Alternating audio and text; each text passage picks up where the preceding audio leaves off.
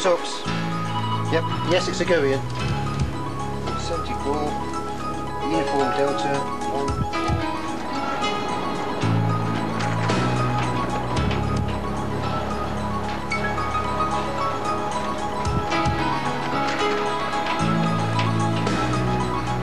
Brands, catch, motor racing circuit, motorcyclist, head injury.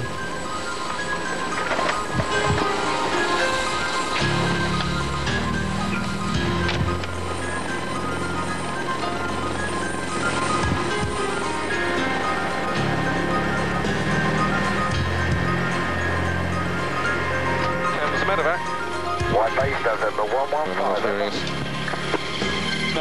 Report airborne. Roger, we're airborne 105. HEMS radar, heli speed 02, on frequency, talking 4702.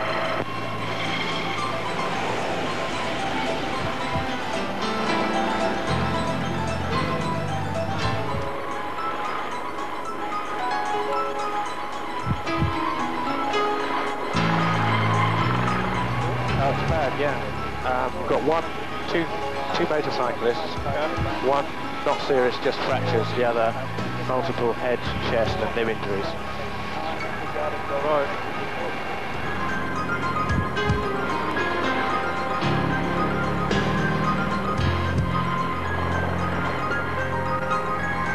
And there is a barrier right on the end of the sand trap. Yeah. We'll land long on them, it's a bit flatter there.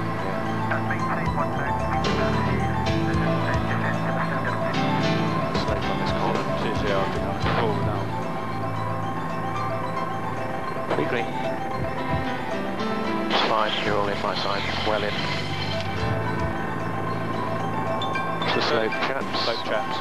Okay, we'll stick to the railing.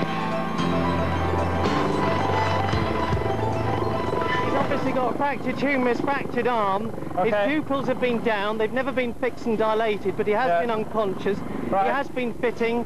I've given him 10 milligrams of diazimols. Right. And his ABC, he was face down, stones in his mouth, cleared them out, nice and stable now on the spinal board. So that's right. What's his GC?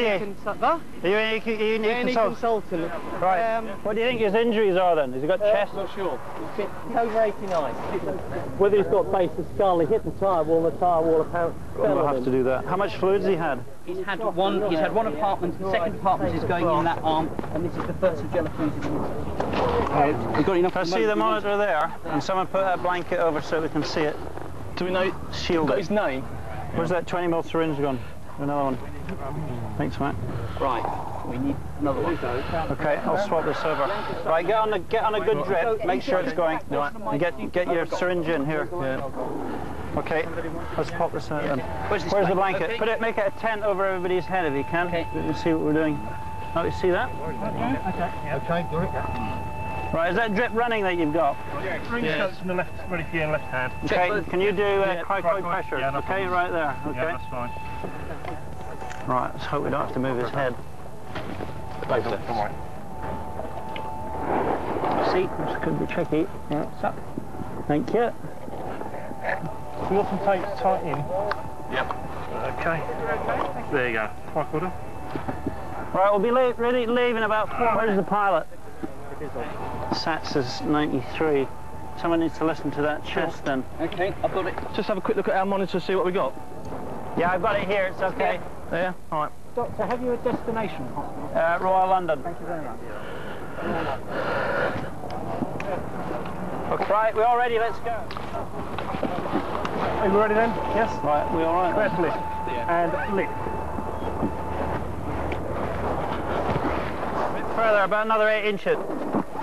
His pulse is 125, BP 148, 93, no 2 stats. Yeah? That's if you didn't get it, it's just... Great, okay, well that's the main thing. 40 minutes. Thank you very much. Okay. See ya. There's Red Bay Snow, what's happening? Do we know his name? He's got a tag on his arm which gives all the details of everything. Right. Just put it here. Okay.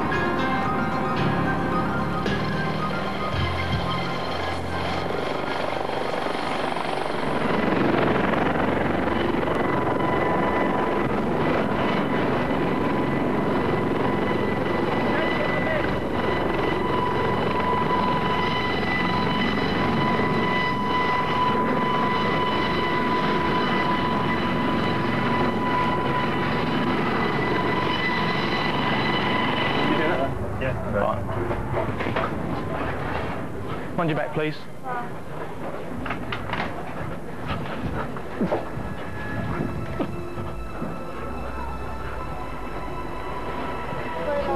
Okay, we got a guy, it looks like in his mid-30s, high-speed motorbike accident, hit gravel and then a barrier. GCS is about 5. He has had intubation drugs. His stats and blood pressure and pulse have been stable throughout. It appears to be an isolated head injury. He's had approximately 2 litres of fluid, half of which is jello. He's intubated and he's got 2 peripheral large bore IVs. He's had pain about How much fluid do you have? About 2 litres. 2 litres? Yeah, plus what's up. Okay, half of which is jello. Ready, 1, 2, 3. We're going to roll in more braces. Can we do chest first? Yeah.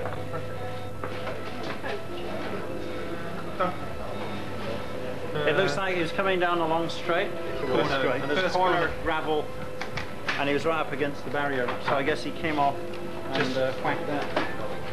Oh, we'll leave you to it. Thank you very much. It's got Colliers fracture. He's got it on the right. Colliers fracture of his right. Just circulation, okay. Yeah. Please by X-ray.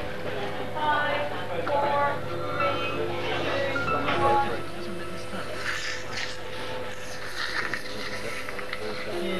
Well, do you wonder whether it's a full face helmet or not?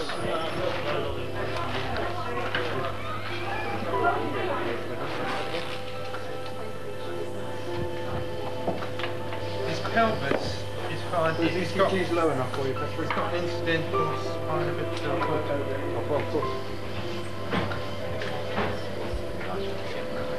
I think our priority is really to try and get him to scan it.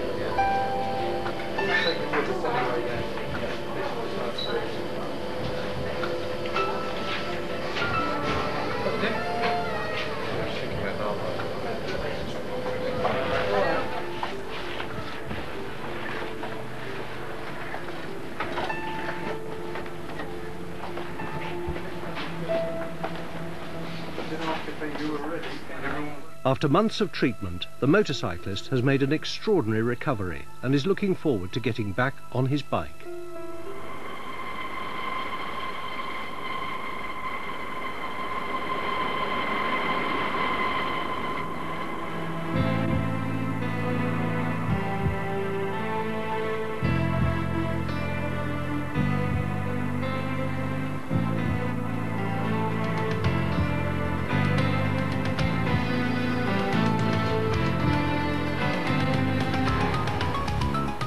There's more from the London at the same time next week.